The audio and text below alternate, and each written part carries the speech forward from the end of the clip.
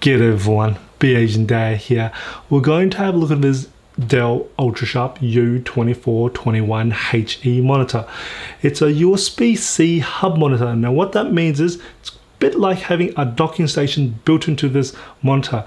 So you actually plug your USB peripherals into this monitor, as well as, if you want to, network cable as well, and then you plug the USB-C cable to your laptop or device, and it will provide all those USB accessories as well as the network to your computer and charge your computer as well or device. So we're going to actually have a look at the features of this monitor, and I have done the unboxing as well as just cover the ports of this monitor. Now if you haven't checked that video out, I'll put in a link in the description below so you can check that out. So I won't be covering that part of this in this video, so I'll cover all the different parts of this video. Now I'll also be putting timestamps along this video here so you can skip to the different sections to make it easier for you. Now first off, the quick specs of this monitor, I'm just going to put that up on the screen for you so you can actually have that read of that. Now one of the two key notes about this monitor is the maximum charging ability to the device or laptop from the USB-C is a maximum of 65 watts. Now for 65 watts, it will cover most of your basic laptops that don't actually have discrete graphics, and it will also charge your MacBook Pros for up to 13-inch without a slow charge. But for anything above that requires more than 65 watts, it will put it on slow charge. Now I've got one here which is a 15-inch Dell XPS that requires 130 watts. It will still charge it, but it will be on slow charge. Same with the 15-inch MacBook Pros and the 16-inch MacBook Pros, it will be on slow charge. It will charge it, just slow charge, and it won't harm it. The other thing to make note of is the maximum brightness of this display is rated to 250 nits of brightness. Now I have tested this out, and this particular one I've got here went up to 251 candela per square meter, which is 251 nits of brightness. So that was dead on the mark, which is great. And I'm also going to help the photographers and videographers that were looking for the 120 candela per square meter. I pretty much had to set the brightness to about 50% and the contrast on this monitor to anywhere between 70 to 73%, just to help you guys out if you're looking for the 120 if you don't actually have a calorimeter like I do. The other thing to take note of, there is no built-in internal speakers, but if you plug into the USB-C or even the HDMI or even the DisplayPort, and you will think it has some speakers into it, so you do need to make sure you need to check your speaker audio systems that it is not using the monitor, so you can actually use the internal built-in speakers for your laptops or your device as well. But if you do decide to actually use the monitor as some audio device, you need to plug in external speakers into the audio plug into this monitor here, just to let you know. Now it does have physical buttons on the bottom here, which is absolutely fantastic. I love physical buttons because I'm not really second guessing. I'm always able to wake it up or even press things. So I love having physical buttons. One of the things I've noticed that I've improved on this monitor, which I really do like, is how it swivels. Now with the previous generation of monitors, the swivel is actually done at the base. Now it used to be on the bottom of the base where it's actually rotating like a lazy Susan. And pretty much this is now changed where the swivel is actually done near the top section of this stand, which is great actually, because now that you swivel, this base never moves. And I like that, because if you're swiveling and you've had stuff along the base, it would not, and when you do the swivel, it will knock those things over, which is really bad. I've actually had a cup of water or even also a cup of coffee that was sitting next to it, and when I swiveled it, it actually knocked it over, which is really annoying. But that's great that it's actually now done at the top level. The other thing to take note of, it is VESA compatible, which is great. So you actually can mount it onto big monitor stands or monitor arms, just like this one is I'm doing here, which is good. So you don't have to worry about that. One of the things I do like about the Dell monitors is how the power is provided. Now it uses just a normal standard sort of power socket here for power cables, which is your 3 socket sort of system, which I really like. So you don't actually have a power brick or these special nice little connections that some of the other manufacturers have. This is a very standardized cable. I like that, and pretty much you won't have to worry about a power brick, or if you lose that, you can pretty much buy these cables very quickly to replace, because these cables sometimes do have become faulty and they're very easy to replace, whereas the other power bricks, they can be quite costly. So I like having one of these here, and you can quickly extend these as well too if you actually know how to extend these ones. But I like having one of these nice universal power cords, so you don't have a power brick.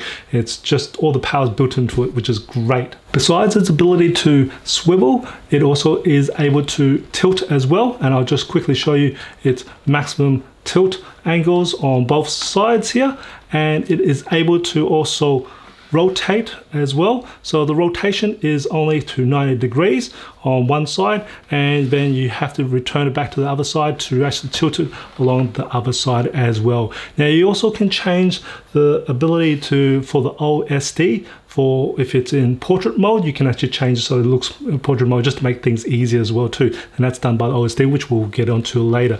Now it does has adjustable height stand as well, so when it's at its maximum height from the top of the monitor to the base, it measures at 48 centimeters, and when this monitor is adjusted to its lowest point from the top of the monitor to the base, it measures at 34.5 centimeters. I did cover and also tested out how this monitor can work with conjunction with another monitor to run in dual extended screen mode for a Windows laptop and a Mac, and that was done in my unboxing video. So again, I'll put a link in the description below so you can actually follow that video there. The bezel on this U2421HE is extremely narrow along the top, sides and the bottom, which is very unusual. You'll see even the Dell logo is actually very small because they have a very narrow bezel on the bottom. So it's really good to have this in a multi-monitor setup with the narrow bezel on the side, which is absolutely fantastic. Now the maximum resolution on this U2421HE is 1920 by 1080, and its maximum refresh rate is 60 Hertz.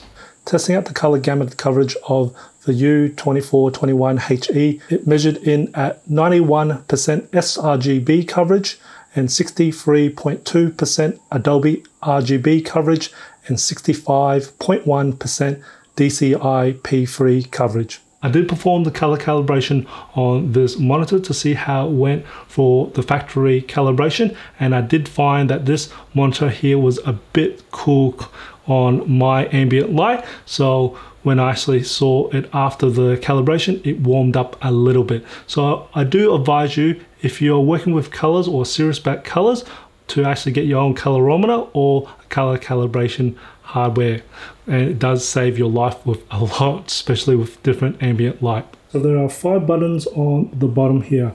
The very first one on the right hand side is the power button. You'll see an LED light that goes white as well when it's on, and then you can pretty much go to the third button, which is the middle button. If you click on that one there, you'll actually get the menu screen here. Click that one again, and then we get the OSD here. So at the moment, we've got the brightness and contrast straight up, and that is at the moment set for 50% and 71% for this particular monitor here for my 120 Canada per square meter. That's what I've already achieved for that one there. So you can actually see that. I'm just going to go back one here, and then we'll just drop down the menu, which is the input source. And you can see there's a USB type C, and there's display port, and then there's HDMI. And then I'll just go back down the next one, which is color. Now with color, there's actually different presets here at the moment. So let's just go into their presets, and I'll just go standard. Now this can be done in one of the quick menus where I'll show you a little later. So at the moment, I normally just use standard, but there is a comfort view, and there is multi-screen match, is you matching other screens as well. Yeah, and then there's movie. Of course, it's pretty self-explanatory as well, and there's gaming version, and then you can have a custom temperature as well, and I'll just usually leave it in standard. So I'm just going back that one there, and then we've got the color input format, which you can then change from RGB to YRGB. Very rarely I'll actually change to different ones. If you do change to the other one, you'll know what you're doing for that for sure. And you can also reset the colors if you wanted to as well too. So I'm just going to go down to display. Now you can change the different aspect ratio. I just leave it for wide. And there's also sharpness. Now the response time is the one that I will want to bring your attention to. So I'll just navigate to that one there. Now at normal, it means it is at 8 milliseconds. Now you can go down to fast, which will then bring it to 5 milliseconds. Now because with fast you do waste a little bit more power consumption, I'm just going to leave it on normal here.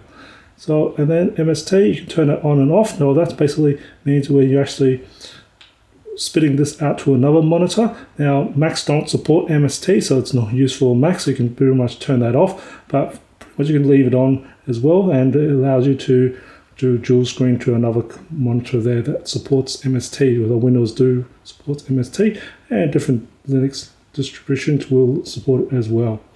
And let's go down to menu, and as you can see, the menu, you can change the language there. Now with the rotation wise, I'm just going to go down to rotation. Now with rotation, let's just switch that around. So this is when you do rotation. So if you've got this in portrait mode, that will be very handy. So you don't have to twist your arm for that there. So I'm just going to switch that rotation back to different sides. And I'll just show you can go upside down as well if you really want to, if you have this monitor hanging the other way around. And that's more for the VESA mount if you're going to do that. Now transparency is the transparency for this menu. So it's set to 20%. You can also increase it. And now the timer is the timer for this OSD to stay alive. So at the moment it's set to 20%. If it doesn't do anything for 20 seconds, it will then turn it off itself off the OSD. So just go back to monitor mode.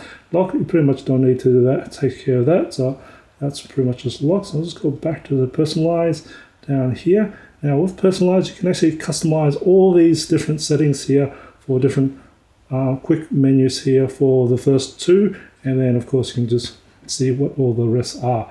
So I'm just going to go back to the other one down here to others. Now with others, it's pretty much just giving you information on this particular monitor here.